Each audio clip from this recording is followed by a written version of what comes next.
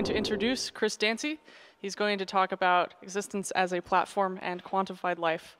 I met him in 2012 when he showed up to CyborgCamp Portland, and he was telling me about something very interesting he was doing, and I encouraged him to share it with the rest of the unconference group, and the rest is Christery, I guess. I'm sorry. It's actually his joke, so you can groan at him. So he utilizes 300 to 700 sensors, devices, applications, and services to track, analyze, and optimize as many areas of his existence as he can think of. This quantification enables him to see the connections of otherwise invisible data, resulting in dramatic upgrades to his health, productivity, and quality of life.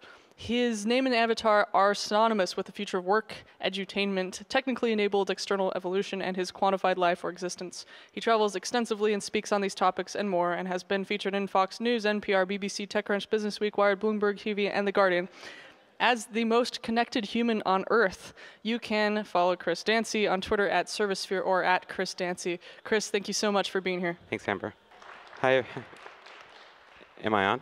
Hey, it's great to be here. Thank you so much, Amber, and everyone who invited me, and for putting on the show, Willow, for organizing this. It's great to be in such a living space. I don't know, I've been to a lot of conferences. I've never been to one where people are walking around and it's the coffee machines making noise and people are going up the steps, and it's like the iPhone is all around us. And I think that's really exciting that we all get to be multiply distracted because you really didn't have enough problems before this. So 17,000 hours ago, I sat in the audience like you. And actually, it's not exactly 17,000, but it rounds nicely to 17. And that was my badge, and I was into Human Plus and Quantified Self. And my badge today says Quantified Self and Kindness. And I want to tell you that CyborgCamp can do a lot for you, but more than anything, it'll do a lot to you. And you won't feel the effects probably for a few hours. It's one of these implants that you'll have an inflammatory mental reaction to. CyborgCamp was in Portland, and at that time I got to meet Aaron Parecki, who I think is my data godfather in some sort, and Amber up there. And that's me and Amber, and I look a little bit different, and Amber looks a little bit different, but hey, 17,000 hours can do a lot. So I really want to talk about something today that's important to me, and that is all information worth saving. You know, I get a lot of questions, like Amber talked about, people asked her about Google Glass. I get a lot of questions about my life and why I've decided to do what I do. And one of the ones I get all the time is, do you save everything, and is everything important? People are really obsessed with, is everything important? And I think if you have a question about, is everything important, you have more of a question about you than everything. Because everything is important, and we're going to talk about why I believe that. Quantified self-talks are really broken into 3 areas. What did you do? How did you do it? And what did you learn? So I'm going to do that today. What did I do? How did I do it? And what did I learn? But I'm going to add one extra special piece just for today for this, because I never thought I'd ever speak at CyborgCamp. So it's really humbling and so exciting. So what did I do? Well, I never went offline. I decided I was going to live online completely, every system I could, every way I could. And I did that in a bunch of ways, but it's a 20-minute talk, so I'm just going to focus on 3. The first thing I did was I looked at my health. My physician had no idea who I was, although he'd been my doctor for 15 years. So I started using a non-smartphone in 2006 to write down everything that he was telling me when I saw him, and then searching it whenever I would go back, and this really made him upset. By 2008, 2009, I was using WebMD to go in and tell him what things I was dying from that he had to prescribe me drugs for that I looked up in a PDR. In 2010, I asked for all my medical records, so several thousand sheets. I had them all scanned, and then I had someone in Mechanical Turk actually put them all into spreadsheets and then transcribe all my medical records so they were searchable. And by 2011, I was using big data flu trends to figure out, to see the diseases marching toward me that I could then find historically in my medical records. Then I could then verify with WebMD and then go back to my doctor and say, you need to do this now. You don't understand, there's a pandemic outside.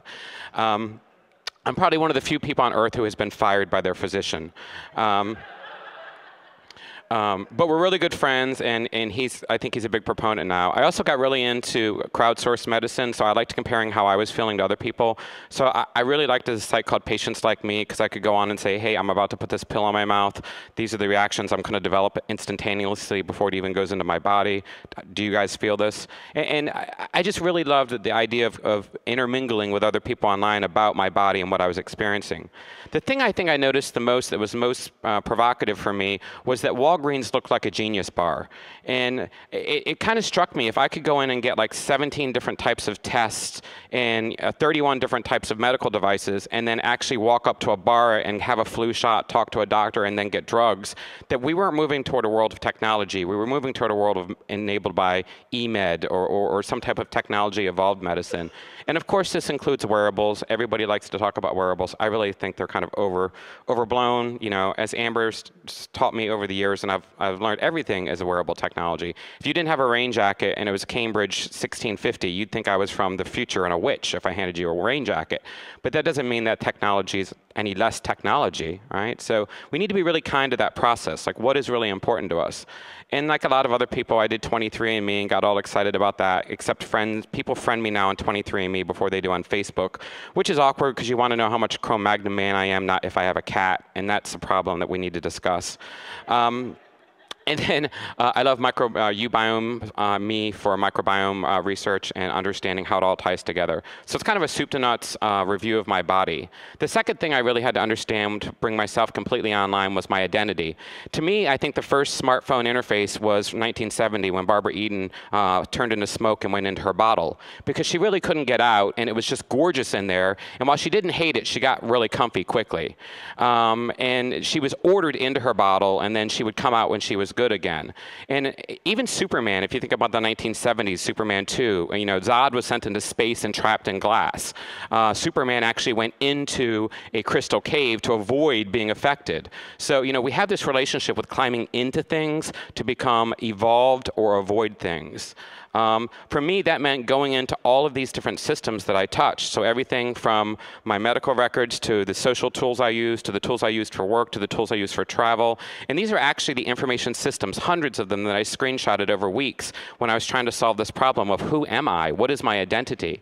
And I realized very quickly my identity was being captured and cataloged and narrated in so many ways in moments, but more importantly, those moments were data rich. So in 2012, I was taking photos and overlaying them with API calls with the weather and songs I was listening to. I remember showing this to Aaron Parecki and saying, look at all the information you get in one Instagram photo, Aaron. And he kind of looked at me like, you know, slow down, Chris, you know, just, you know, I love the way the guy thinks. In 2013, I was doing posture and a lot of other information.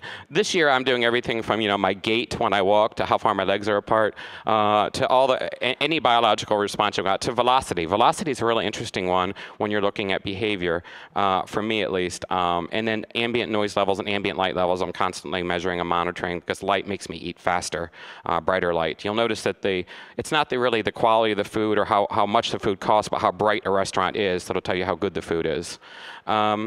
And then what I did as an experiment, I was just in Vienna, and I wanted to see if I could change the atomic weight of one Instagram post. So this is one Instagram post. You can see it on my Instagram, Chris Dancy. But I wanted to see how much information I could shove into one picture. And my friends absolutely loved it. But what I didn't tell them I was doing was seeing how much I could get into their feed. How much information could they see? And you'll notice the atomic weight of what you're putting online has exponentially going up. And you notice you need to do more and more and more to keep the amount of people inside the Genie bottle interested in what you're doing. So this really is important because I think it changes the way we look at how we're collecting information and what information we're collecting. The final thing I had to do to really come to terms with bringing myself completely online was have an idea of perspective. So I knew medically who I was. I knew I had an identity, but I wanted to look at the kind of my perspective of myself. And this is from Nintendo, everything not saved will be lost. Interestingly, there's a theme today in what we're hearing about information. You know, if you go back to the first human drawings on cave walls 30,000 years ago, they lasted. You know, stone tablets lasted tens of thousands of years. Paper from 2,000 years ago is still around. Books from 500 years ago are still around. Now, we only have small fractions of that information, but we still have something. Floppy drives last at most 15 years, and the average web page has changed 100 days. You're dissolving in front of your very own eyes anytime you use something digital. The reason I'm interesting to people is not because I've got 7,000 things monitoring me. I'm documented. I can prove I existed. And I think a lot of us, this velocity, this fear we feel that things are going faster, that we're super busy, isn't that things are going faster or that we're super busy. It's that we don't exist. We can't tangibly see ourselves because we've built systems in the 70s that constrained who we were, that literally said you can only get so much space and then it has to be purged off. And if you think about things like Snapchat, we're actually purposely creating information that dissolves now. So who were you, who are you, and who will you be is all determined by a system that was designed not to store anything for very long. So if you really want to live in the future, climb into a cave and start writing on rocks. It lasts. To me, your digital life looks a lot like the Ark of the Covenant. You're basically taking the most valuable thing you have, rolling it back in a warehouse, and closing it up. So how did I do it? Well, the first thing I did was I had to really look at the information itself. So it fell into three categories for me. Soft data was the information that I constructed or made up about myself. So if I replied to a text message and I said, hey, I'm doing well, I'm completely lying, so I'm constructing an identity. If I put something on Facebook that said, hey, look at me, I'm at Media Lab, and I'm so excited, and this is the perfect world, that's all really true, but I'm also dealing with a lot of personal issues today that I didn't think I would be dealing with in my first big talk, but I'm pushing through, right? So yeah, it looks exciting that I'm here, but I'm dying inside. I'll talk about that, personally later with you. Second thing was hard data. So are there sensors I could wear on my body that wouldn't lie about my identity, right? And I think that's the interesting thing about wearable sensors. Unlike soft data and behavior data, it's hard to manipulate that information. The temperature in this room is what it is. Now, it's a little bit fluctuated from space to space. The luminescence of the lights and the sound is what it is. But you really can't construct that identity. And then there's core data. It's the blood and genetics and everything you heard about from our last speaker that really, really make you up. And it's really interesting. You can't really fudge that stuff, and it all affects each other. So what you construct in the soft data really affects how you react with hard data and has a profound effect on changing your genetics internally. So I borrowed a term I heard at CyborgCamp 2012, which was low-friction data collection, and I realized that I could move the data collection that I was doing to a lower and lower level. The next thing I did was I parsed everything I touched or put on my body, or everything from credit cards to my dogs, and moved them into 10 areas of my life. So health, entertainment, environment, social media, knowledge work, travel, opinion, content curation, money, and spirituality. Anything I could measure from those areas, any piece of data fell into one of those buckets, and then each one of those buckets had hundreds of buckets below it. I then tied those 10 areas to Maslow's hierarchy of needs because I thought it was important to know maybe I should have a job before I'm sending Instagram pictures of my whole life to all my friends. I then wrote a complex system to move information out of one system into a central repository. For me, that central repository was a Google Calendar. So my Google Calendar has thousands of events. By default, the Google Calendar only shows you 15-minute slices. But if you were to look at the agenda view of my Google Calendar, you'll see anywhere from 5,000 to 11,000 individual diary entries every single day. Right now, I'm doing diary entries because I want to be able to find out where I was. You owe it to yourself to search your own life. I think it's great that we can find a Chinese restaurant within 3 blocks of the Media Lab, but you can't tell me what you did last Tuesday is a crime. We owe it to ourselves. So is all information worth saving? Yes.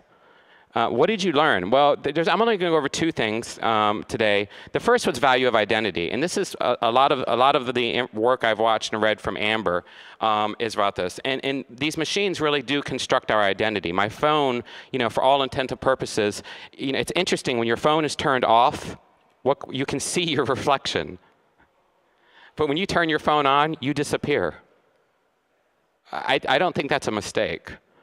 So how do we get ourselves out of these systems? If you've ever played Lion King, to get a signal, your phone's in control. If you've ever contorted your body to get a selfie, your phone's in control. But more importantly, the systems you don't think about. Have you ever been to a grocery store and tried not to make a mistake when scanning groceries? And you don't want to make a mistake because you don't want to talk to that human, right? And you don't want those people to judge you. So if you're contorting your body to technology, the robot takeover that you fear is in the past. And my favorite is this tweet I found. It says, the card reader, the gas pumper isn't working, so now I have to go inside and pay like a poor person. So the fact that she had to interact with another human and not a piece of technology was really important. And the most profound thing is I found myself, I prefer to use automated systems like ATMs and these self-scanners than to talk to a human. And I had to really come to terms with why that is. And that's because automated computer systems are substandardly consistent. Humans are consistently amazing, or unconsistently amazing. So the computer systems are just consistently substandard. Humans are inconsistently amazing. And I will take inconsistently subpar over occasionally nice every moment of the day. There is so much hate and sickness going on that I will be abused and contort my body. So the first thing I learned was you become what you bend into. And that bending is your choice.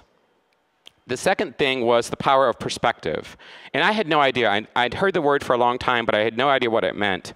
For me, I started seeing a lot of systems on my phone that were showing me perspective. Wearables are popular not because they're counting steps, but they're showing you time. They're showing you not your steps for the day, they're showing you who you are. It's the first glimpse of the mirror from your phone.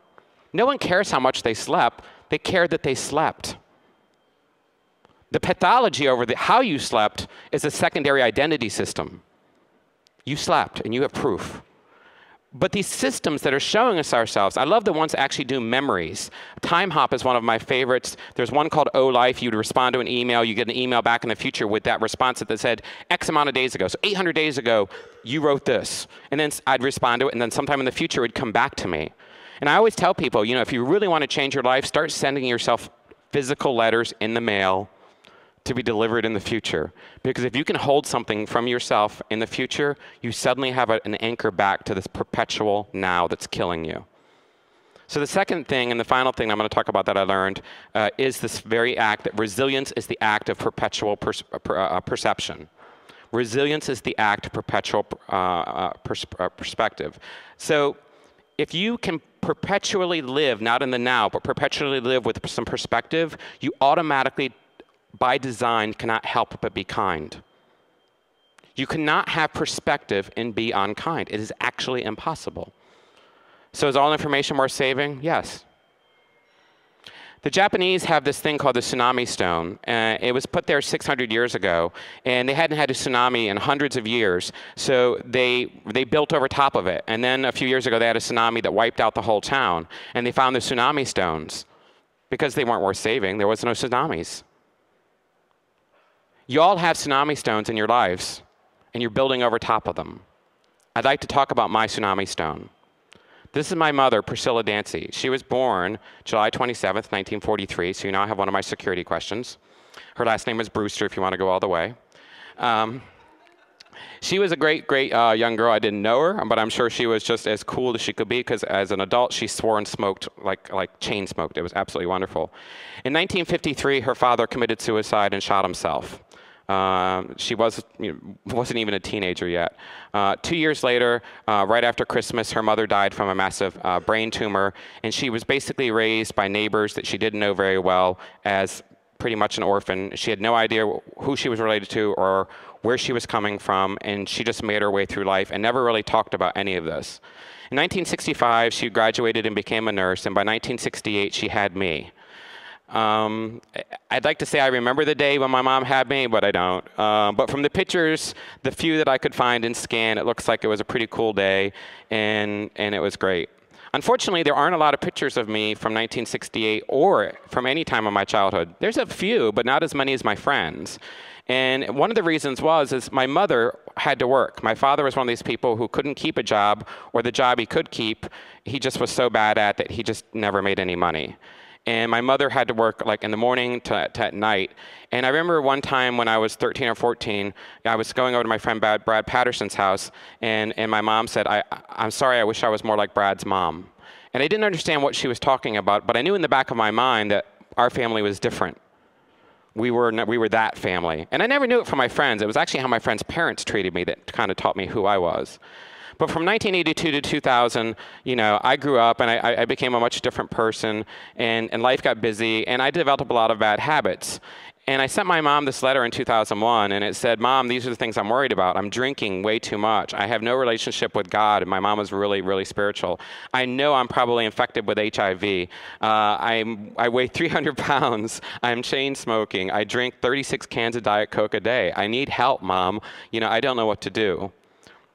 Well, my mom called me up as soon as she got that, and we talked for a little bit. And she said, Christopher, you just need to have some perspective about your life. You need to see how far you've come. Yes, you're doing these things, but you don't have to be bound by these things.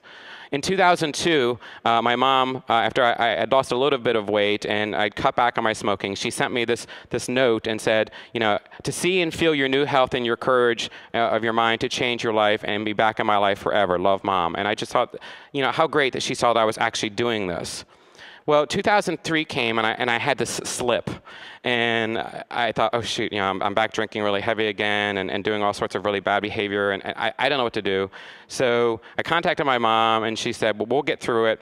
And at Christmas, all these boxes started coming the day before Christmas, and I didn't know what they were.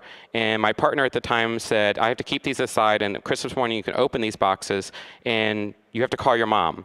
So Christmas morning came, and I couldn't wait, started opening up all these big packing boxes, and I sat on the floor, and each box had a big number on it. And then inside each box there was a big binder, and these big blue binders, and some were different colors, had big numbers on them, 1, 2, 3. And I sat there reading each one with my mom, and I remembered opening up the page to the very first one, and it talked about the fact that I was about to be born.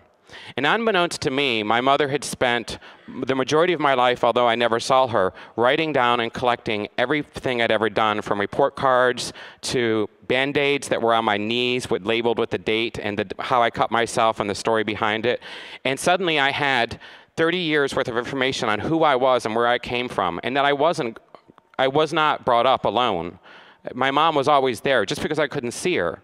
There's a difference between Big Brother and Big Mother, and I think we need to get over this fact that surveillance isn't about me, it's about us, and there's a lot of kindness in that. My mom died a year later, and I don't know she'd planned to do this. I don't know when she was going to give me these books, but she gave them to me at the right time, and it changed my life. All information is worth saving, because you don't know when you're going to need that Japanese tsunami stone.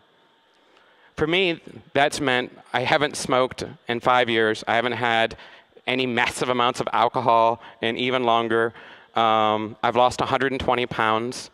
But some things require long-term thinking, kindness, and unshakable faith in time. I'd like to close with just a very simple idea.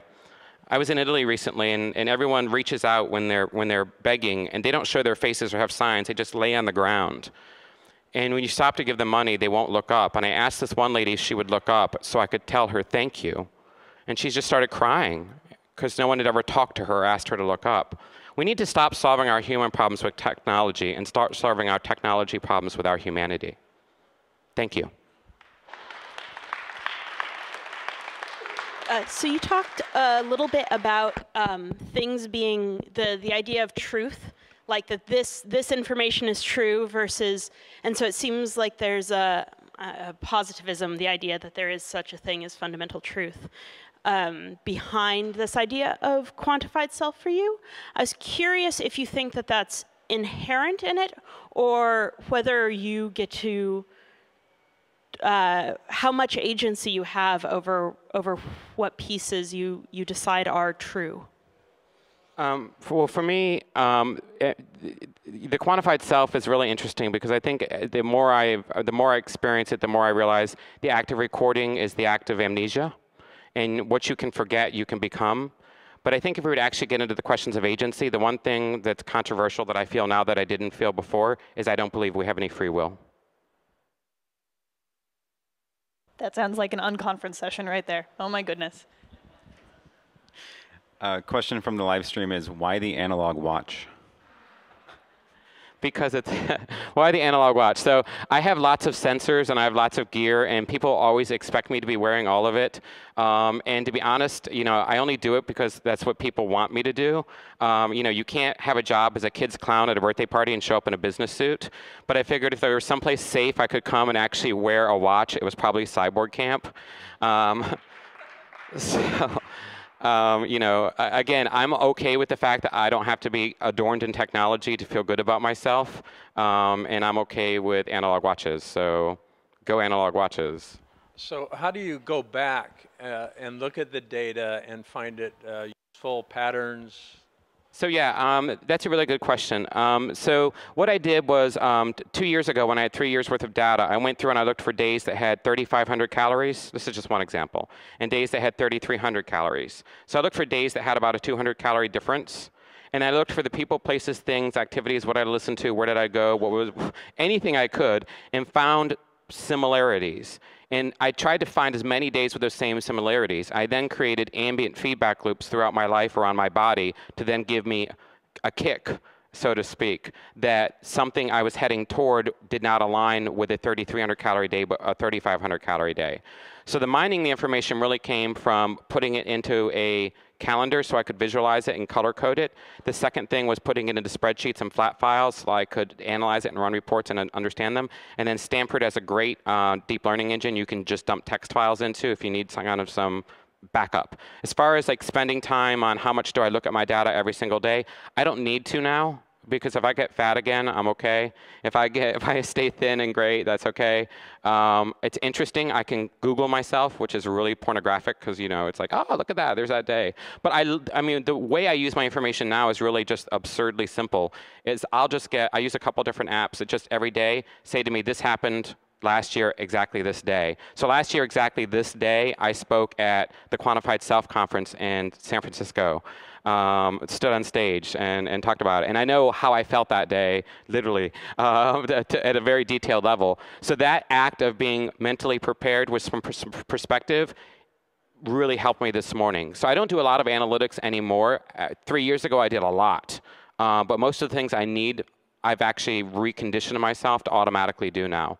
The interesting thing about it is I found that it's harder to break a good habit than it is to break a bad habit. So I'm actually turned on. I'm getting healthier, fitter, and actually younger looking, and with sharper. I don't know. It's really weird. I'm evolving very fast now, and I don't know why. But I think it's because everything in my life, it's constantly nudging me toward a better state. Okay, last question. I thought it was really interesting how you were talking about keeping everything, because in Zen philosophy, you accept impermanence and keep nothing. So really, your talk was also... Not that you keep nothing, it's that nothing's permanent. Permanent, right. Buddhist. And Buddhist, yeah, and how kind of we see this in our lives at different times. As a photographer, I had my basement flood and I lost a lot of my photographs and negatives. And you have to just accept that and move on. So your perspective on keeping everything, I think, is still a major part of your philosophy, which honestly was the hardest bit for me to accept. Like being aware of everything that you do digitally is one thing, and even implants are another, but just this idea that you actually want to keep everything and that you will have a permanent life after you are gone to someone is, I think, probably the most controversial part. Yeah, I mean, I think it's very controversial that I think that everything is worth saving. All I can tell you is for me personally, it saved my life. I had no ability because I'd become so ingrained in technology that to actually have any perspective at all because I was living the perpetual now. And the perpetual now offers you no look back. It only offers you this relentless look into this now that's not going to happen because you're so focused on the next now. So for me, I don't think, maybe it's good for everyone. I've been asked in interviews, I used to say, yeah, everybody probably should quantify their lives. I actually don't think most people should. I mean, Amber will tell you because she's known me for 2 years. I've lost almost 90% of my friends. I've changed jobs 3 times. I'm so not stable that I'm stable. Everyone else can't handle the velocity of my change. Now, it brings good things and it brings bad things. So, I liken it to like being in a coma. You do not wake someone up and go, you've been asleep for 10 years, because that's what will happen if you try to do any of this. You will literally freak out, but you will freak out in the most beautiful way because you get to be really kind to yourself. Thank you so much, everyone.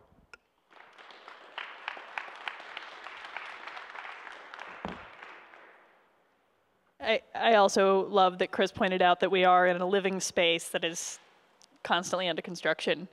So thank you for giving so much attention to an amazing topic.